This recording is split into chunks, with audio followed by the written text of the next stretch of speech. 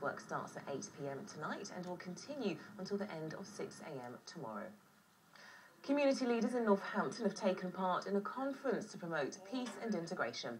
The conference was organised by a Muslim association. The aim was to dispel some of the myths surrounding Islam and the Quran. Unfortunately, there's a lot very negative about Islam. So we just want to tell people what exactly Islam means, which is totally peace. Generally, Islam is unfortunately believed to be a religion of terror, while far from it, Islam is the embodiment of peace. All this week, the BBC is encouraging people